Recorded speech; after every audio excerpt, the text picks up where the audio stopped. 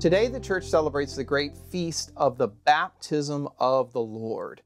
We're in year A, so we're going to be looking at the account of the baptism in the Gospel of Matthew. But before we do that, just an important reminder here that the Feast of the Baptism of the Lord is one of these interesting feasts.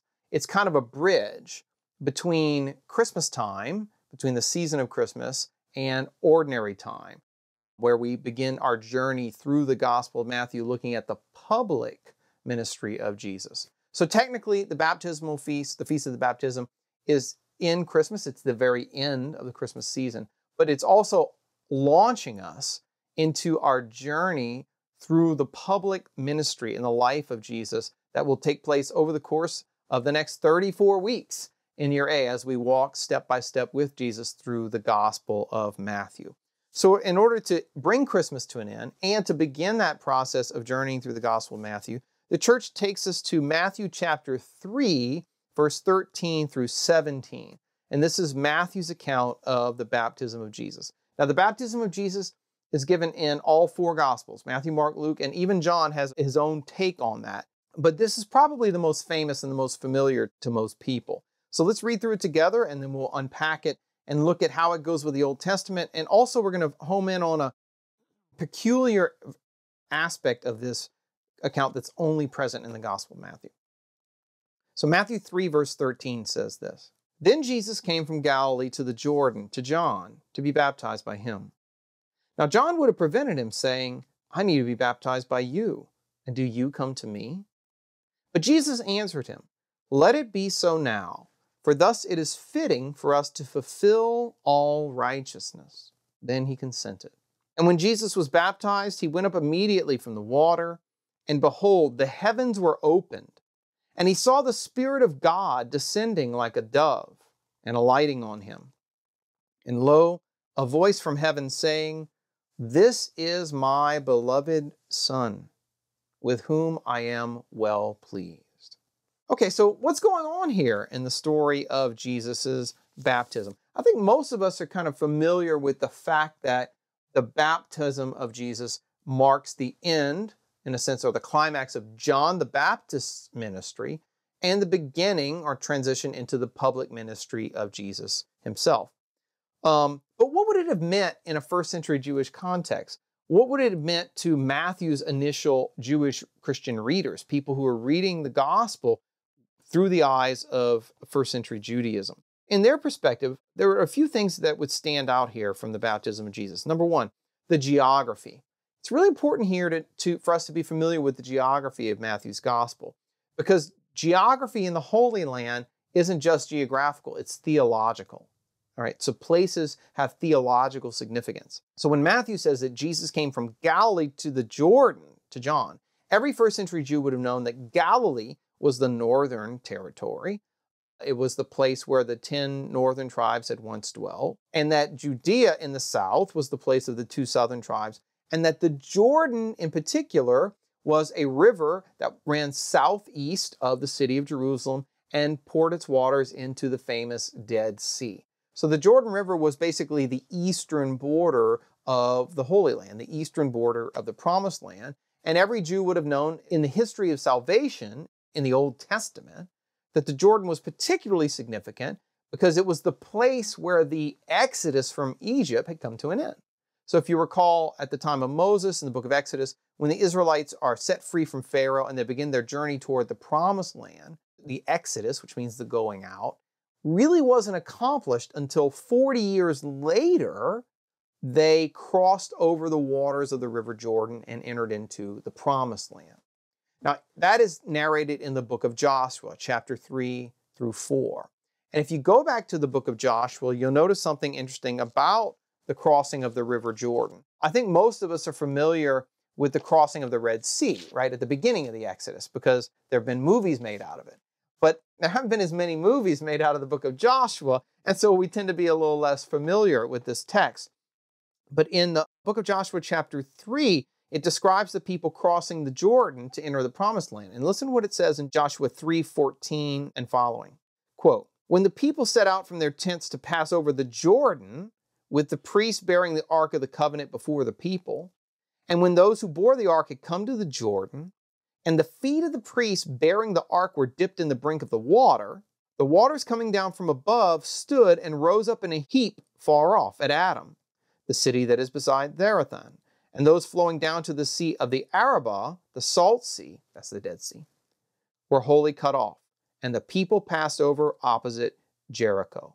And while all Israel were passing over on dry ground, the priests who bore the ark of the covenant of the Lord stood on dry ground in the midst of the Jordan until all the nation finished passing over the Jordan. End quote. Okay, so notice here, for a Jew in the first century, there are two miraculous crossings of water.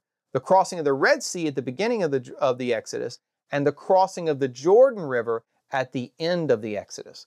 So when John goes out into the wilderness and he's proclaiming a baptism of repentance for the forgiveness of sins, any first century Jew familiar with the Old Testament would have caught the echoes of the Exodus from Egypt by John's location in the Jordan River. And as I've shown in my book, Jesus and the Jewish Roots of the Eucharist and elsewhere, in the first century AD, you have to understand, the Jewish people were waiting for many different things to happen. One of them, one of the central hopes, was not just the coming of the Messiah, but the coming of a new Exodus, in which God would save his people in the future age of salvation, like he had saved them in the first era of salvation, the Exodus from Egypt. So there would be parallels between the old Exodus and the new Exodus here. So John, when he's proclaiming to the people a baptism of repentance, and he's beginning to tell them that the kingdom of heaven is at hand, they would have recognized that he's heralding the coming of the new Exodus, and that the Messiah that was expected to come would be like a new Moses, right, who would inaugurate this new Exodus. So when John goes out to the Jordan River, all those echoes of the Exodus are there. And so what the people are doing is they're preparing the way of the Lord by repenting of sin in order to help usher in, so to speak, to be prepared for the coming of the Messiah, the coming of the kingdom of God. Now, in that context, John is baptizing, and it says very explicitly, this is the second point, was a baptism of repentance for the forgiveness of sins. It says that earlier at the beginning of Matthew chapter 3. And so when Jesus goes down to receive the baptism, John is, so to speak, brought to a halt, right? He objects because he says, I need to be baptized by you, and yet you come to me. Now, this objection of John is only in Matthew's account. So we only know about it from this account of the baptism of Jesus. Very interesting here because as we know from elsewhere in the New Testament, like Hebrews chapter 4, Jesus is fully human, but he's like us in all things except sin. And we see that kind of implied here by John's response, right? Because if John is giving a baptism of repentance from sin, right, for the sinners, people who are sinful in the people of Israel, then why does Jesus need to receive it if he himself is sinless? Now, Jesus answers the question by saying this, let it be so now, for thus it is fitting for us to fulfill all righteousness. Now, you might be thinking, okay, thanks, that clears everything up. This is one of those sayings where, we read the gospel and we proclaim the gospel of the Lord, and everyone says, thanks be to God, or praise to you, Lord Jesus Christ. But in the back of your mind, you're thinking, I'm not really sure exactly what that meant, right? It's one of those puzzles. I'm going to come back to that in just a minute. So just press pause on that and hold it for a second, because I want to end by looking at exactly what Jesus says there. For now, the point is this. John recognizes Jesus doesn't need baptism or repentance, but Jesus wants to do it for some reason. It's fitting for him to do it so that he can fulfill all righteousness. At the very least, the language of fulfill in the Gospel of Matthew should make you think of the fulfillment of Scripture, right? That there's some prophetic dimension to Jesus' action here. There's some typological dimension to Jesus' action here. That he is fulfilling the Scripture and he's fulfilling salvation history in some way, shape, or form by going through the baptism of Jesus. And I think that, although, as we'll see in a minute, there's another meaning to his words, I think that's really clear if you look at Matthew's account of the baptism of Jesus for a couple of reasons. Notice here what happens. When Jesus goes down into the water, he comes up out of the water and the heavens were opened. And he sees the Spirit of God descending like a dove. Now, most of us are probably aware here that what's happening is a kind of anointing of Jesus with the Holy Spirit, right? So he's going down into the waters, and the Spirit is coming upon him, and he's being anointed by the Spirit of God, because that's what the Messiah is. The word Christos, Messiah, means anointed one. And just as David was anointed with oil in the Old Testament when he was made king over Israel, so now Jesus, the true king, is being anointed, but not with the oil from a horn like David, who had oil poured over him by Samuel, but with the very Spirit of God himself, right? Coming down upon him in the form of a dove. So we see here another echo. This is an echo of David being anointed king over Israel, but it's Jesus here being anointed with the Spirit of God. A third, or fourth or second, I can't remember how many I've said here. A third echo of the Old Testament is in the line, the heavens were open. Now, you might just think, oh, okay, well, that's how the Spirit comes down from heaven, because the Spirit's in heaven, so the heavens have to be open for him to come down. But any first century Jew familiar with the Old Testament would have had another passage from the Old Testament in mind, and that is the ascension of Elijah into heaven. So although most of us are probably familiar with the fact that at the end of his life, Elijah the prophet is taken up into heaven, what we tend to forget is where that happened. In the book of Kings, in 2 Kings chapter 2, it tells us that Elijah was taken up into heaven after he parted the waters of the Jordan River, right? So what happens when Elijah, at the end of his life, goes to the Jordan River, and there the heavens open and he is taken up into heaven, right? So that's the Old Testament background. Jesus, something similar happens to at his baptism. In his case, watch this. This is really fascinating.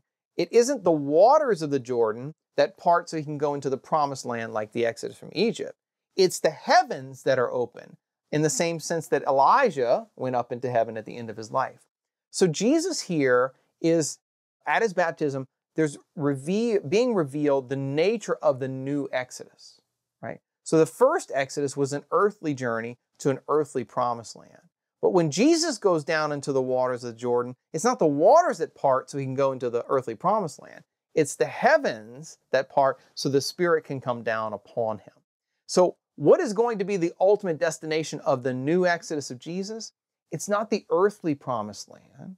It's the heavenly promised land, the one to which Elijah was taken at the end of his life, at the Jordan River. So you've got to think about the theological geography here. All of these echoes of the Old Testament, all of these connections or parallels between the old and the new are kind of being woven into this one tapestry of Jesus' baptism. A lot is going on here in this one moment.